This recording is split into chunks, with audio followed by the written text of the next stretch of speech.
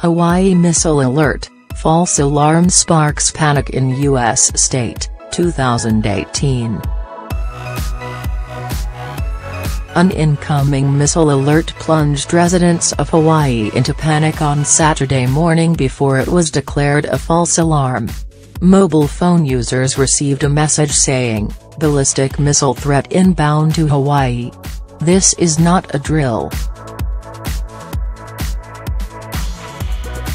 State Governor David Ige apologized and said it was caused by an employee pressing the wrong button. The U.S. government announced there would be a full investigation. An alert system is in place because of the potential proximity of Hawaii to North Korean missiles. In December, the state tested its nuclear warning siren for the first time since the end of the Cold War. How was the alert released? The false warning message was sent to people's mobile devices, and was also broadcast on television and radio stations. The phone message notification, all in capital letters, went out at 8:07 GMT. It was corrected by email 18 minutes later, but there was no follow-up mobile text for 38 minutes, the Honolulu Star-Advertiser reports. Governor Ige said human error during one of the thrice daily shift changes at the state's Emergency Management Agency, EMA, was to blame for the false alert. It was a procedure that occurs at the change of shift where they go through to make sure that the system, that it's working. And an employee pushed the wrong button, he explained. It was an inadvertent mistake, said EMA Administrator Vern Moggy. The change of shift is about 3 people. That should have been caught. It should not have happened. Television and radio broadcasts across the state were interrupted with a recorded emergency message instructing people to stay indoors. If you are outdoors, seek immediate shelter in a building. Remain indoors well away from windows. If you are driving, pull safely to the side of the road and seek shelter in a building while laying on the floor. Well, announce when the threat has ended.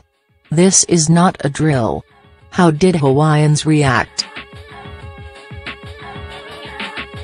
People in the U.S. state have been sharing stories of momentary frenzy and the panic-stricken messages they exchanged with loved ones after they received the alert. Videos posted on social media appeared to show students at the University of Hawaii running for shelter after the missile threat was issued. Matt Lopresti, a member of the Hawaiian House of Representatives, was at home when he received the alert on his mobile phone. He described how he and his family had sought shelter in a bathtub. "We got our children, grabbed our emergency supplies, put them in our most enclosed room in our house, which is our bathroom," he told local broadcaster KGMB.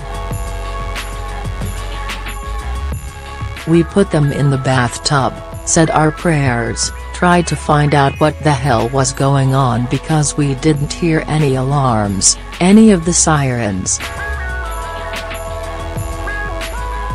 There is not much else you can do in that situation. You know, we did what we could. And I am very angry right now because it shouldn't be this easy to make such a big mistake."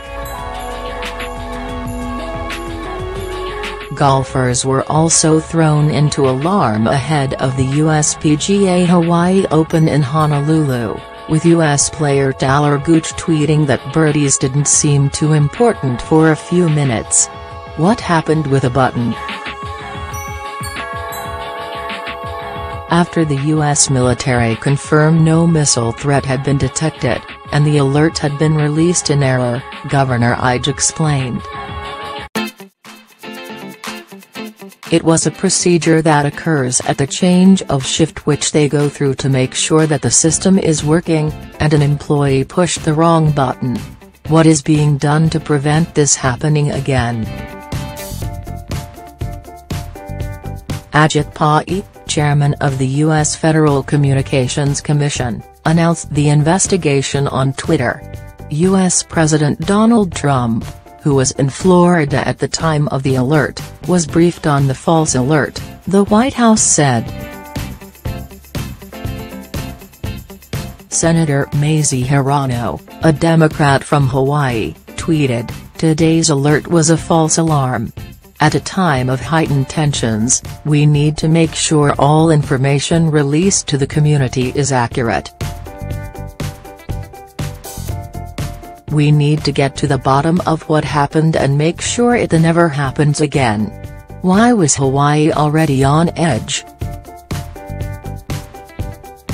North Korea's missile and nuclear program is seen as a growing threat to America. Hawaii is one of the U.S. states closest to North Korea. In September, Pyongyang carried out its sixth nuclear test. Last month, the Star Advertiser reported that a missile launched from North Korea could strike Hawaii within 20 minutes of launch. Didn't something similar happen in Japan this month? A false earthquake warning was sent to millions of Japanese people's phones on 5 January, causing a brief panic and disrupting Tokyo's transport network. It turned out to be a false alarm triggered by an error in the earthquake warning system.